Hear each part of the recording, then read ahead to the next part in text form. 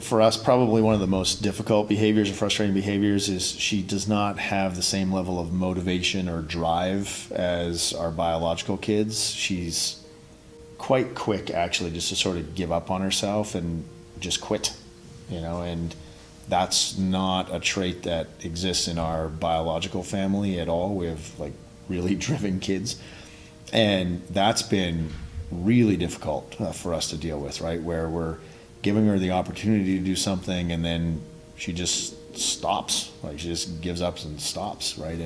And whether that is from a school perspective or very early on, we'd go for a bike ride and we'd bike for a few blocks and then all of a sudden we'd turn around and she'd just have her bike laying on the side of the road and she'd be like, I'm done riding my bike, be like, well, we got to get home somehow, and she'd be like, well, I don't know, and it's like, well, you can't just quit. So that's been very difficult for us. And just, I'd say the other behavior that we went through was, when we would be going and doing something fun, she'd quite often, I think, feel guilty about her biological family state versus what she was doing now. And that would normally result in halfway through the activity, her having some kind of meltdown.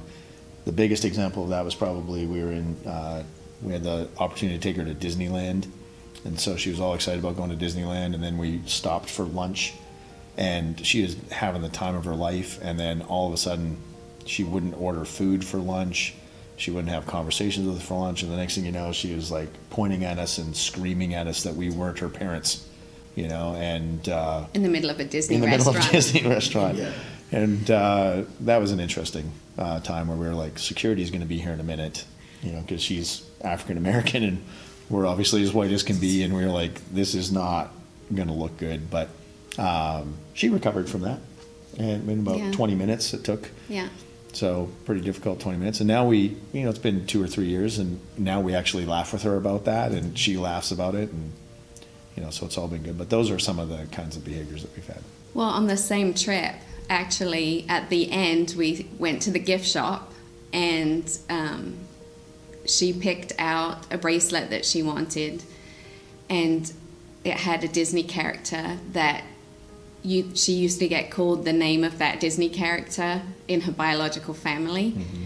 And so she said that's why she wanted that gift. So this has happened over and over again, that at the end of something nice, she would relate it back to how great her biological family was in some way. And it almost kind of made it like we were nothing to do with this. And that behavior repeated over and over again for quite a while. Yeah.